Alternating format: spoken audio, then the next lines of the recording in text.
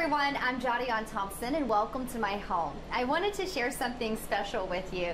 This is an apron that my grandmother made for me a couple of Thanksgivings past. She made one for me and my mother and herself so we could cook dinner together. And this is very special to me because we lost my grandmother last year, and this is a little something that I can keep in my kitchen and keep with me to remember her by. She was a wonderful woman who was a seamstress. So as a little girl, she made a lot of my clothes for me. She was a very special person, and I just wanted to share that nice memory with you. Thank you for tuning in.